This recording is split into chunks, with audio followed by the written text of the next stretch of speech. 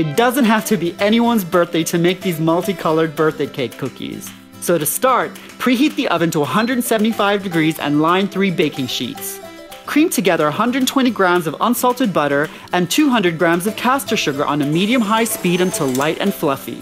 Add 2 large egg yolks one at a time. Then add 1 teaspoon of butter extract. Sift 190 grams of plain flour, half a teaspoon of baking powder, and half a teaspoon of salt into the mixture. Combine until you get a dough forming in the bowl. Now to really get the party started, we're gonna add 130 grams of multicolored sprinkles. Roll out the dough into around 30-gram tablespoon-sized balls with your hands and bake for about 9 minutes. Take them out as soon as the tops are firm and the gloss is gone. And there we have our party cookies. But we're not done yet. Head over to the Hummingbird Bakeries YouTube channel and I'll show you how to make the frosting that's gonna turn these into amazing birthday cake cookies.